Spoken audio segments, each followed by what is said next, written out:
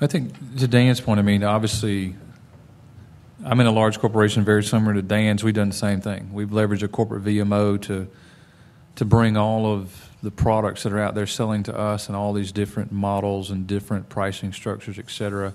We finally woke up and found millions of dollars. So that's one approach. But, you know, I think Todd's point is right, and I think we can – the cultural aspects of how we operate within the organization, not necessarily just with our team, but within the organization. So when you get approached by somebody in the hallway or you accidentally overhear somebody saying something and they don't know who you are, and it's a valid point, and then you go and find a way to fix it, do that about a dozen times, and then you suddenly figure out that people begin, first off, even the ones that know who you are, begin actually talking to you honestly, which is very important. You know, you don't have to listen to them around the corner. But you can't always be after that huge case to change the company. You change it a little bit at a time, and it could be something extremely simple, that you're in the way of one particular process that slows people down by a day.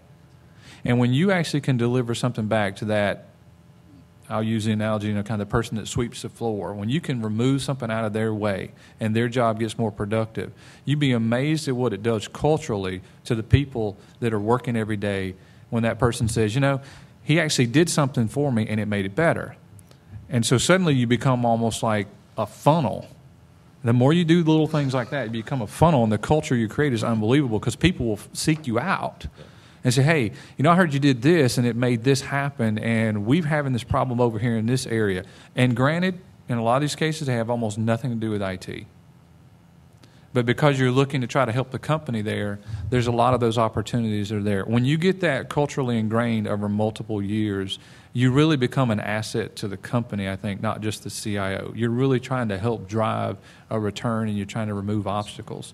And really, I think that's what we're all trying to do with technology, is turn it faster and remove the obstacles from that turn. It is. This is a great place to jump off into the last question, which will be the evolution of the role. It's 5 minutes after 9 right now. We will conclude at 9:15 for those of you who are thinking about the rest of your morning. We, as CIOs, if we go back and look at the DNA of CIOs, they started out as data processing managers in a small, closed room way back when. Today, y'all are driving the futures of your organizations in your role as CIO. Where do you think the role goes from here? Does it become more integrated into the operations, to the delivery of product and services to customers? What do you see in terms of futures for the CIO role? And if you would, please speak both to your company and to CIOs generically. Todd, I'll start with you, please, sir. Yeah, thinking about our company specifically, it has evolved from being more back office to what I would say is we have a seat at the table now. We're in the boardroom, we have a seat at the table, and we're helping the business drive decisions. So I actually had, I can't remember the gentleman's name, but there was another former CIO who was actually looking for jobs as a COO because they were so ingrained in operations, they had that education and background. So I think we are getting closer to that COO than we were before in pushing on operations. From a Verizon Wireless perspective, my network, my product that we're selling in Verizon Wireless as we evolve the network is going to be IP-based. So suddenly we're at the table again with helping develop applications that work on that network, and I think we'll participate in that evolution, and we're a key part of that. So I believe that is real key at Verizon Wireless, is that now we're starting to play with a product. We're selling more than just supporting the back end and systems. So you're moving from the L to the P, to use Mr. Hendrick's there you go. analogy. I'm from the South. Everything has a story and an analogy. Sorry. Robert, would you address that question, please, or the evolution of the CIO? I guess the I becomes either innovation, information, or some people say idiot. But I mean, you got to be careful there. But generally, I think those are the directions. And I really, if you look, again, my analogy earlier about the way our next generations of workers are adapting to technology, our next jobs, if we stay in just purely the information space, is almost moving to an operator role. We're kind of watching things blink, okay, because the days of changing all this stuff and the way to make it fit our business are probably going to change in the next decade. So we really have to focus on the innovation. And to Todd's point, we recognize a lot of what's going on in the company, and we understand a lot of it at a very granular level. Our Achilles heel is going too deep in the boardroom.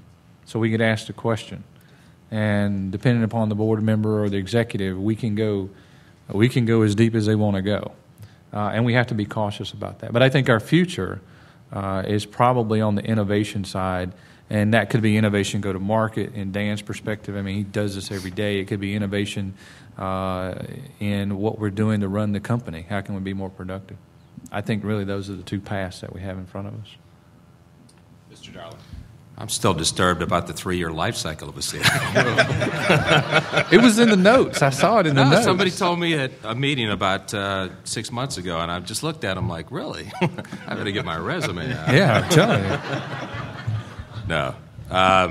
Let me talk Turner specific first. Again, being in the media space, the CIO, again, probably they're going to be challenged day in, day out just to stay so in focus with what's new out there. I mean, what are the social circles, the social networking, cloud computing, all these nuances that tend to, cycle and build themselves year in, year out in IT infrastructure and things like that. But just technology overall, I think we need to be so in tune with. I talked to my son, who's 13, will be 14 here shortly, just about his life, and the things that intrigue him and the places that he goes and what he sees. And I think that we have to be that in tune with what's going on around us, so that we can affect change in the right way. I think we need to be not risk averse, but we need to be big time risk takers. In order to position our companies leading edge and to be the front runners, I think we have to take risk all the time. And I think that's going to be part of our jobs as well. I also think that we have to reinvent ourselves, in the way we think about things and the way we approach things. And we continually have to, you've heard a lot about process. Robert's talked a lot about process and the improvements there. But that's a continuum, I think, within any CIO world. Looking at the broader aspects of outside of Turner, again, I think all those aspects still apply. And I just, I hope this whole tenure thing is not right. Well, you were speaking about a lot of us out there in the streets looking for jobs. Yeah. I think that there is that balance between tenure and risk-taking that everybody needs to strike. Mr. Campbell. Don Campbell, Virtual Management Technologies. IT has traditionally not been good at setting expectations. If you go back 10, 15 years, what have you gentlemen learned about the process of setting expectations properly? Those 3-year guys. Yeah. So the question is, what do these guys think about in terms of setting and managing expectations? He elaborated on the point that a lot of historical CIOs didn't meet the mark or deliver, and that's where I joke that those are the 3-year guys. So, any other? I think it's more so, the things that we have to deliver on. In my world, again, I mean, even the product or the file-based deliver that we do from city to city, I mean, we've created, CNN example. In the old days, tapes were shipped, libraries came in, a cameraman person would be out in the field shooting their product on tape. That tape would then go into a bureau. It would be either stuck in his desk or hidden somewhere, and it really didn't get back to the mothership here in Atlanta. So we just got a snippet of what they wanted us to see. So we've created this whole workflow out in the field that is all now file-based. They have a server there that immediately they come in, it sucks their media, basically it comes to the mothership. So now we're exposed to all these things. Connectivity between those cities became problematic because of cost, and so we had to leverage better ways and faster ways of getting that media to us. But, so as we start to develop and look at expectations around IT-centric, and I can tell you that in the broadcast world, it used to be broadcast engineers and IT. It is now one, because, again, we're delivering in the same space, on IT-centric environments.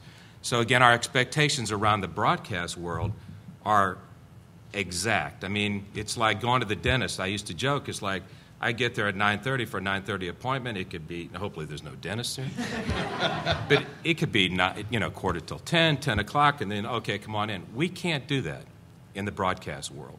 We are frame accurate in delivery of product. And again, that's the expectations that I think has been set for all of us, especially as a CIO, in what we deliver. It's got to be there, it's got to be on time, and it's got to work. Yeah. So, yeah, to your point, you take the pain in the first meeting you have with the CEO on what he's asking for.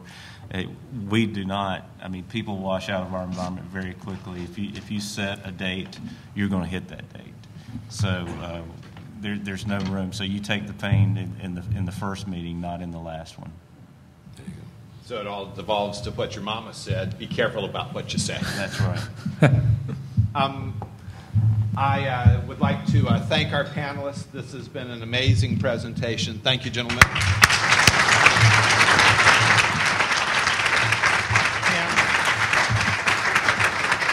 In